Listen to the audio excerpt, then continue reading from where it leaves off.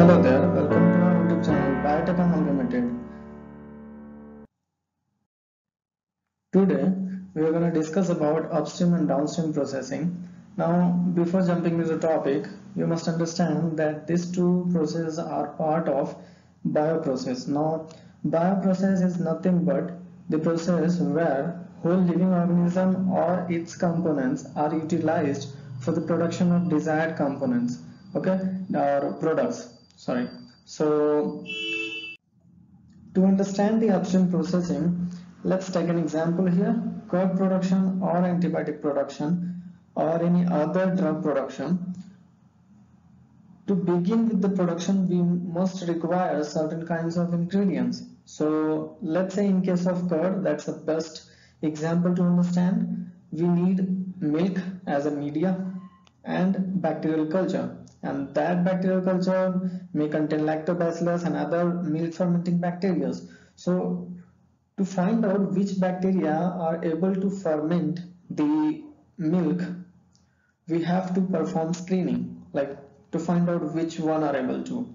And the second thing, once we found out that these bacteria are able to ferment, we must select like which one is giving a high amount of curd, or you can say like the best curd.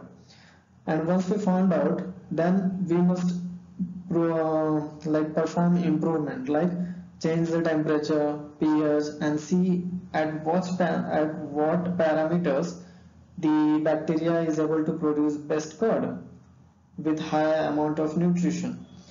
And nowadays the scientists are able to perform genetic modifications, okay, to give the best product.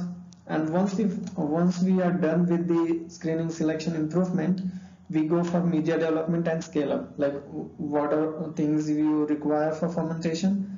And scale up is like before inoculating certain amount of bacteria, we must culture them.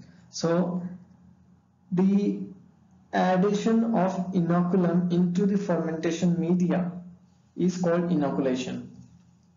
And the same thing as we went through curd production, same process goes for antibiotic production, just little bit variation will be there.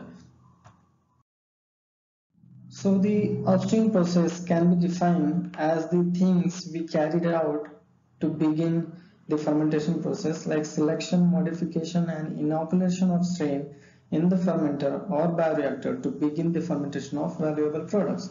Now let's say once the fermentation process has been started, once the fermentation process is done, the next thing we do is the recovery of our product, and that is called downstream processing.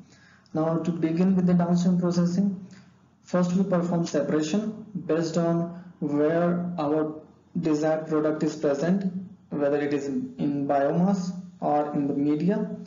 So we take, suppose if the product is present in media, we'll take out the biomass and discard the media, and by centrifugation or other lysis method will recover the desired product and concentrate it, and then we'll perform purification of our desired product. And lastly, what we do, will formulate our product by adding excipients or other suppose by drying, and finally packaging. So those last things are involved in polishing and packing, and